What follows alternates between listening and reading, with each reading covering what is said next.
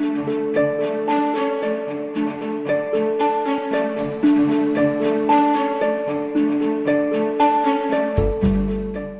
very comfortable with Australia. I just think it's the weight of money.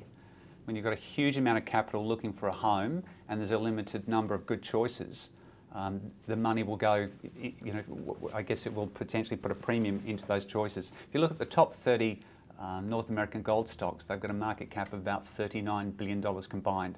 The top 30 Australian stocks, and there's some very good companies there, we've got a combined market cap of about $22 billion. So it's about half. Now, there are some bigger North American companies, but a lot of that, I guess, if you promote yourself in North America, and it's easy to promote if you're in Canada to the USA, you get this sort of valuation premium. So I think it's more the weight of money rather than we'll value it 1.5 times because you're listed on the Toronto Exchange versus 1 times cash flow on the ASX. I don't think that's necessarily the case. It's more just the sheer volume of capital.